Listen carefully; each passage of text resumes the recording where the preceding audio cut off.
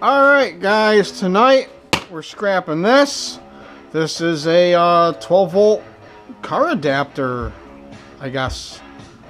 Guess that's what it's called. 12 volt cigarette lighter adapter, if cars even still have those. This one's a double port and it also has USBs on. I see rust, so that tells me immediately that there's a 10 in there. Those are 10. It's missing the fuse, and it's missing the little cap with a little nipple on it. But I see a piece of circuit board in there, so there's gotta be some copper in there. This doesn't weigh that much. Let's get it on the scale here. Weighs 3 ounces, so we take her apart. Gotta be some copper in this. There we go. 1 screw, or is there 2 screws? Ah! Can't take it apart, break it apart. Easy peasy. Ooh, there's a little piece of circuit board in there. I'll get underneath this and pop her up.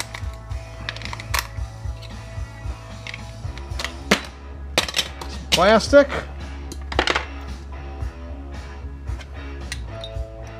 Steel, steel, steel. Copper. Little tiny little LED. You can save that for a project if you need to. And these pins don't look like they're gold plated on the USB ports, so I won't be bothering with those. Let's get this little bit of copper off of here.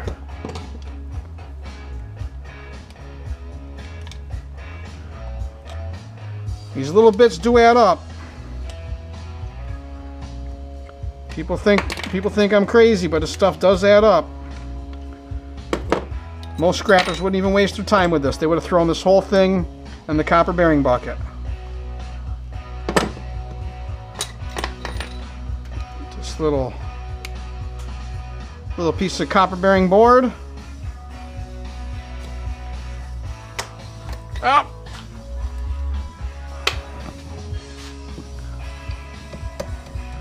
And that little donut's made out of ferrite. It'll stick to a magnet, but the copper won't.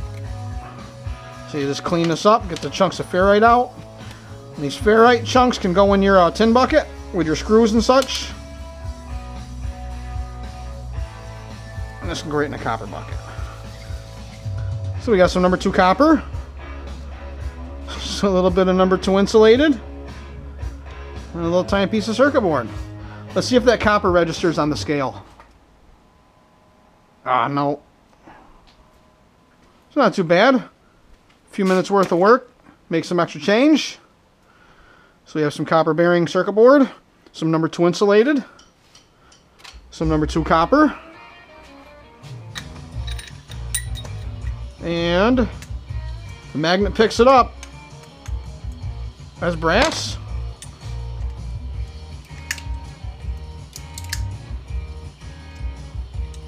That's brass. Look at that. Another piece of number 2 insulated. Little yummy little piece of brass. And some tin for the tin bucket. So hey guys, just remember, scrapping's easy.